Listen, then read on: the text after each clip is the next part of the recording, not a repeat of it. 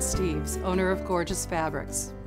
You know, when I teach sewing classes, I often hear students say that they're scared to sew with silk. Why? Because silk has the reputation of being slippery and difficult to work with. Well, I have to tell you that silk doesn't always deserve its scary reputation. With a few tips and tricks, you can tame this gorgeous fabric and get great results. Silk is a fiber that's spun by silkworms. This fiber is very fine, very strong, and takes dyes beautifully. It can be woven into lots of different types of fabrics, from the filmiest chiffon to a suit-weight tweed.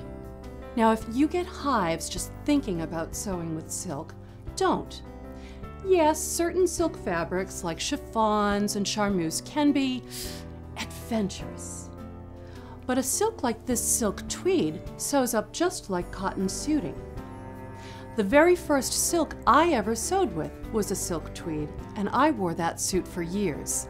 Silk dupioni is a great beginner silk fabric. Dupioni is a lustrous, firmly woven fabric that is used for everything from formal wear to shirts and separates to home deck. One of the great secrets of dupioni is that you can actually wash it. I recommend washing and drying silk dupioni at least twice before you cut into it. This will do two things. It will remove much of the luster and all of the excess dye. And once you wash it, it feels very much like a soft cotton. Another wonderful fabric to work with is silk crepe. Silk crepe is lustrous and drapey. It comes in weights that are suitable for sewing everything from blouses to the most formal of formal wear. Now, while it may be a little more difficult to sew than, say, tweed or dupioni, it does sew up beautifully and it wears like a dream. I like to lay my fabric on top of blank newsprint, medical exam paper, or tracing paper before cutting. You can buy any of these papers in rolls from medical supply houses and graphic arts stores. Simply lay your fabric on the paper, place your pattern pieces over the fabric, and pin all of them together. Then cut through all layers. Voila! Cutting silk just got a whole lot less traumatic. When sewing with silk tweed, you can generally treat it like a wool tweed. I use a universal size 70/10 needle and a straight stitch that I set to 2.5 millimeters. Some silk fabrics can be slippery to work with, but I've found some cool tools that can help out. First are these cool U-shape pins. These are commonly used in quilting, but they're great for taming slippery fabrics of all types. I always keep the pins within the seam allowances to eliminate the possibility of leaving holes in my fabric. When sewing gorgeous silk fabric, I always use a new needle.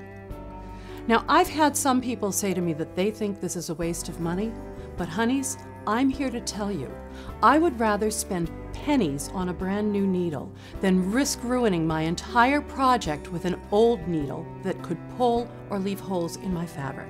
I've had good luck with either Universal or Microtex needles. I use the smallest needle I can get away with. In most cases, that's a size 60/8 or 70/10. And I generally use a straight stitch set to 2.5 millimeters. When starting and ending a seam in silk fabric, I shorten my stitch length to 0.1 millimeters for the first few stitches, rather than using a back tack. After 4 or 5 stitches at this length, I set my stitch length to 2.5 millimeters. The very short stitch length secures your seam, but it adds no bulk. When sewing with silk, it's vitally important to press your seams properly.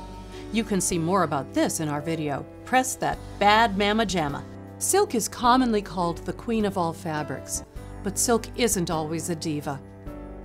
I hope these tips give you confidence to sew with this gorgeous fabric.